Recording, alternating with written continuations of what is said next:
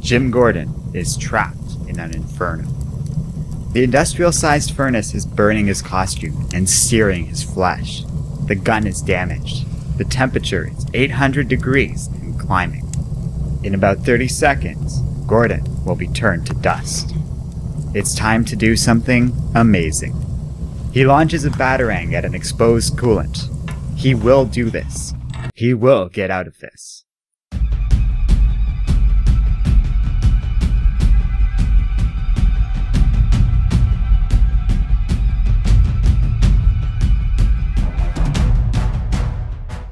Upstairs, the surviving gang members are fighting with one another when Batman emerges from the trap. He demands to know where Bloom is, but the gang members are furious. They swarm him and stab the man in the abdomen. Batman falls, and they prepare to finish the man off. Suddenly, they are all engulfed in a bright light, and the mech suit appears. Daryl contacts Jim and says Julia is safe, and they commence a rescue operation. Using the suit's autopilot mode, it charges the gang, picking up 2 dead sharks and using them as massive flails. The gang is knocked back, and the tech takes Jim out of the warehouse under heavy fire. Batman thanks the mech, calling it Rookie, and the rescue mission is a success. Elsewhere, Bruce Wayne inspects the wreckage of the Joker's attack during Endgame. Many of the parade floats have been dumped beside the Learning Center, and the city has been slow to clean them up. The Narrows, where the virus started, was hit hard by the events of Endgame. The dense population, lack of police and military, and widespread poverty ensured that more lives were lost here than anywhere else.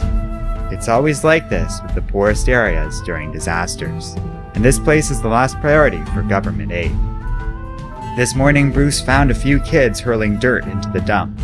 When he asked them about it, they explained that they were trying to hide Joker's stuff, so the next time a villain attacks, they won't come here for his things. Wayne realizes this means the kids don't feel safe. They are just waiting for the next big attack. Julie Madison can tell that Jim Gordon's visit is still on the man's mind, and Bruce falls silent. She goes on to say during their childhood, Julie lived in perpetual fear of her father. But Bruce had always been strong, even back then, in the face of the traumatic loss of his parents. She asks if Wayne wants to be helping people on a bigger scale like he used to, but that man is gone. This new Bruce doesn't know anything about robotics or criminology. He doesn't have money or power either. The other day, he went back to the manor to look through some of his old clothes and try them on. But he noticed that the old Bruce Wayne had no pictures there. There was no trace of a life, of family or friends. The death of his parents did something to the old Bruce Wayne. And behind the facade, it was like he wasn't even a person. Being a part of things feels right for the new man. Julie says they'll figure things out, and what they do here matters to a lot of people. He kisses her on the forehead, declaring his love for this woman. Elsewhere, 2 guards are hit in the head. They fall down, dead. Meanwhile, Jim Gordon goes to visit Jerry, the Powers CEO. She takes him to a glider her company has built. These machines smash together atoms to make new particles, but these new elements are usually very unstable. But last year, the Powers company managed to create 4 new elements. Stable building blocks on a higher level of the periodic table of elements than was ever thought possible. She introduces Jim to the newest element, number 206, Batmanium. Even this small sample is too dense to pick up, weighing in at 2 tons. It also functions as a superconductor. Gordon is confused by all of this and wants to talk about Mr. Bloom instead. But Jerry interrupts the man. She's firing Jim. The dust-up of the Devil Pigs is all over the news, and she wants Gordon to resign after going rogue. She offers Jim the opportunity to help them pick the next candidate, but they need somebody the public can have faith in. This new Batman is bigger than all of them, and the people need to be able to trust this new program. In the Powers building, Daryl is repairing the Batman suit when Duke breaks in. The two know each other and embrace. Daryl wants to make sure the boy is okay, but that is not why the young man is visiting. He gives Daryl the seed he stole from Bruce's office and asks him to find out more about it and Bloom. Daryl says nobody wants to catch this villain more than him, revealing that he helped the original Batman years ago try to find out what happened to his cousin, Peter Duggio. He looked for Bloom over many years, but could never find the man. Duke understands, and all he wants is some help. He presents Daryl with an extra Robin badge, insisting they are family and need to work together.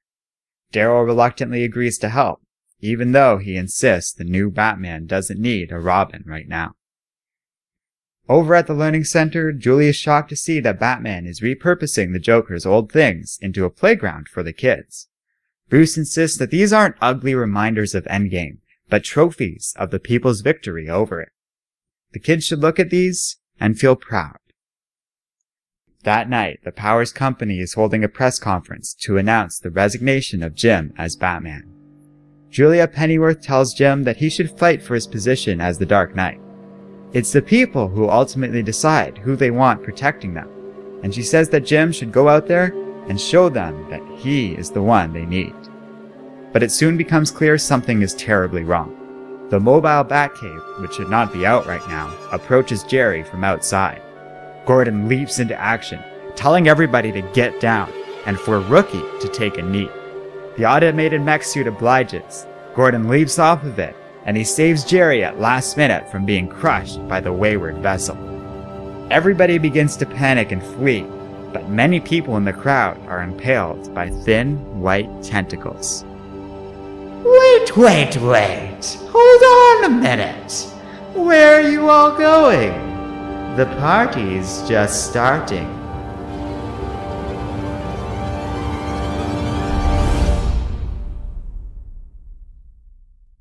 Hello and welcome to Comic Island. My name is Arden, and this is my recap and review of Batman number 45. Well, it feels like it's been a while since we've checked in on the new Batman, but I enjoyed this issue. The art and writing are great, which at this point doesn't really surprise me. I've been on board with the creative team for a while now, and in spite of occasionally doing something weird or making choices I express doubt over, they have, on the whole, been doing some really remarkable stuff with Batman. Snyder and Capullo are a really good team that work well together and are telling a good, solid series of Batman stories. Sure, Batmanium is a little bit silly, but I do like how Snyder has been consistently bringing in real-world scientific ideas like the Hadron Collider and biological immortality into the world of Batman, and it's hard to fault him for what could be a pretty interesting idea if executed well. Just, could we please pick a better name than Batmanium? That's a bit hard to swallow is all I'm saying. But overall, the new Batman is really starting to click with me. I liked and would recommend this issue. There's some highlights that I do want to talk about. I like the frantic rescue mission at the beginning. Honestly, if you still find yourself complaining after a mech suit starts swinging sharks around, I think you need your head examined or need to seriously reconsider your priorities. Because this is awesome! I'm also impressed at how Snyder manages to keep so many characters involved here without things seeming too complicated or cluttered. Duke and Daryl really showed some interesting colors in this issue as well. We learned how Daryl played a direct role in the events of Batman number 44, and we got a fun little nod to Duke's role in the We Are Robin series. So yeah, thanks for watching, and I hope you enjoyed the video. Let me know what you guys think in the comments section below. And don't forget to like, subscribe, and keep reading comics.